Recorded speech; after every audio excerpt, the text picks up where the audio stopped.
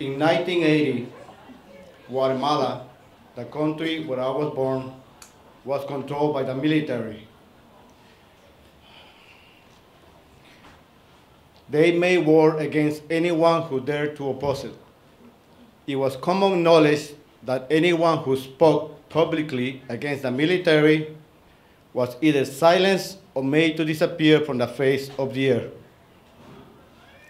My parents decided that there was no freedom in Guatemala, so they decided to emigrate to the United States in search of better living conditions, leaving me and my siblings in the care of our grandparents and uncles.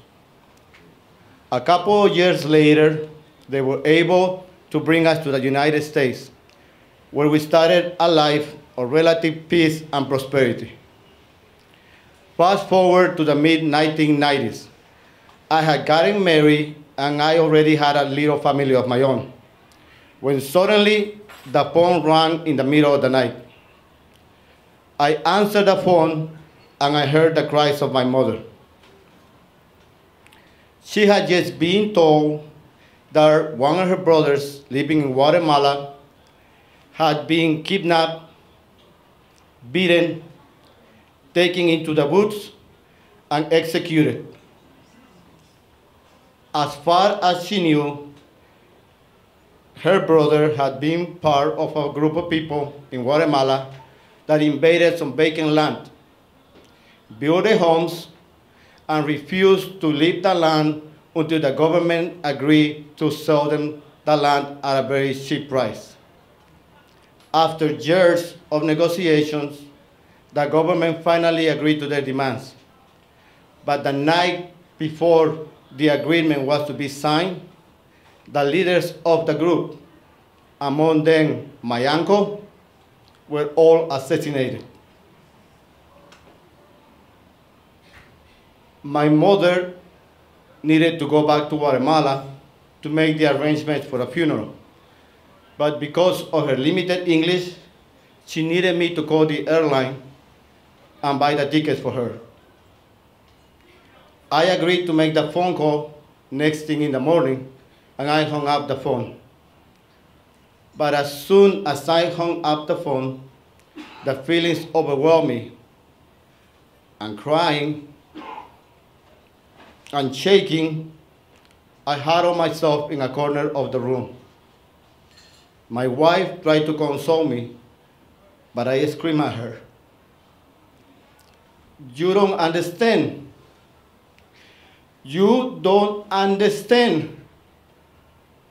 I killed him. I killed him." You see, for years I had secretly hoped, even prayed, that my uncle made a fate as horrible, painful, and terrifying as the one he did. In my mind, it was the only fair punishment for all the sexual abuse he inflicted on me. I explained all of this to my wife, and I asked her to keep it a secret from my mother because I knew that she already had too much shit on her plate. And I also asked her to please go to my mother's house and make the telephone call for me because I knew that I couldn't bring myself to do it.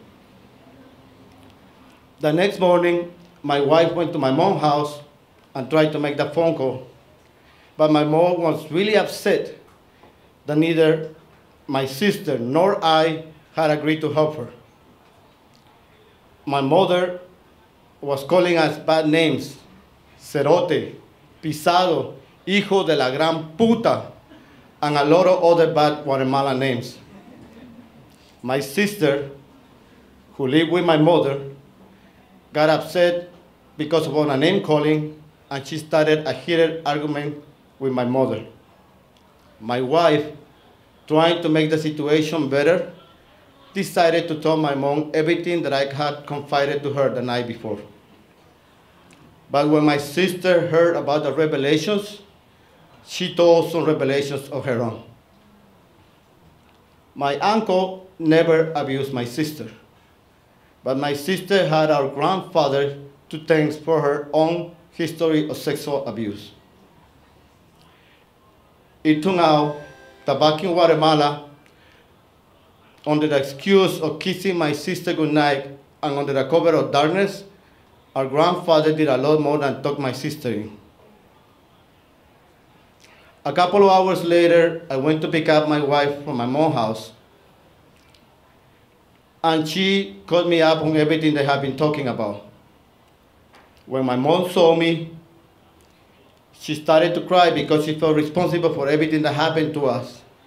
She got down on her knees and she begged for forgiveness.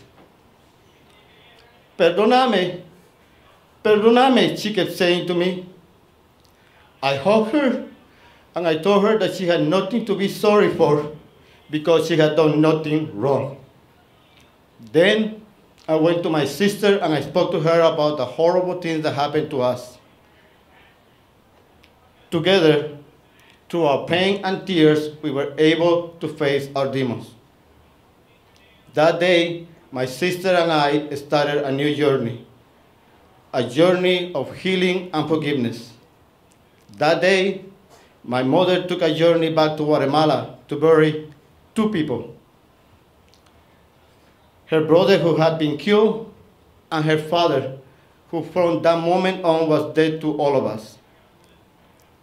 That day, my sister and I, who years before had left Guatemala in search of freedom, that day when we finally spoke about our sexual abuse, that day when we acknowledged the pain and suffering we lived through, that day we finally had our first taste of freedom. Thank you.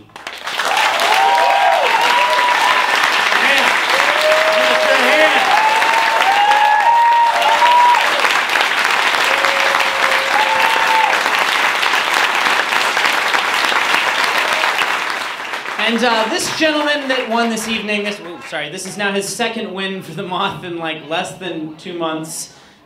He won at Martyrs last month, and now he's won at Haymarket, and he will be going to Park West twice and telling stories twice because he's damn good at it. Ladies and gentlemen, please welcome to the stage your winner this evening, Mr. Nestor Gomez.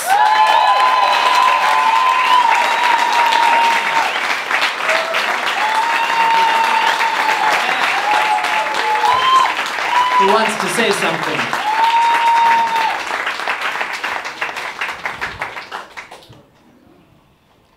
I didn't have the chance to say that I wanted to dedicate this story to my sister, who not only told me, but showed me how to be strong. Thank you.